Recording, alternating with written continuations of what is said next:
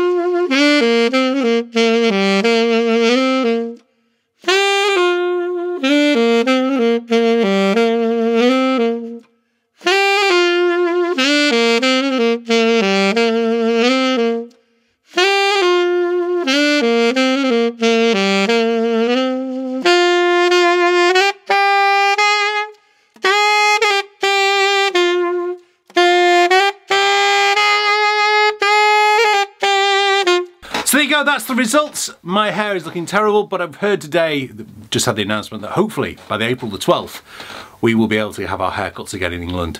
And the big news is by the 17th of May, just before my birthday, we might be able to start having parties. But I'm still going ahead with my very special duets on Instagram, so please do follow me on Dan Forshaw Jazz on Instagram.